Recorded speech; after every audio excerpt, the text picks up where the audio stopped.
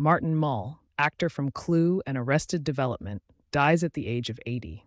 Martin Mull, actor from Clue and Arrested Development, dies at 80. Martin Mull, actor from Clue and Arrested Development, dies at 80. The versatile actor and comedian Martin Mull, known for his roles in cult classics like Clue and the popular series Arrested Development, has passed away at the age of 80. The news of his death has triggered deep sadness among fans and colleagues worldwide. In the 1970s, he began his career as a comedian and musician, releasing several humorous albums. His first roles in television and film soon followed, and Mull quickly made a name for himself in the entertainment industry, particularly for his satirical and often unorthodox performances. Breakthrough with Clue and iconic roles.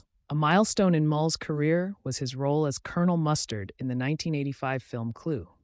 This adaptation of the popular board game brought him widespread recognition, making him an overnight sensation. In U.S.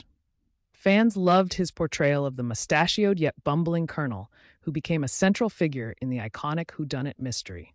In the 2000s, Mull gained renewed attention for his role as Gene Parmesan, an eccentric and incompetent private detective in the award-winning series Arrested Development.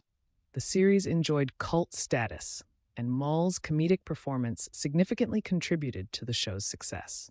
His distinctive humor and unmistakable expressions made him a fan favorite. Author Anita Falk, Saturday, June 29, 24.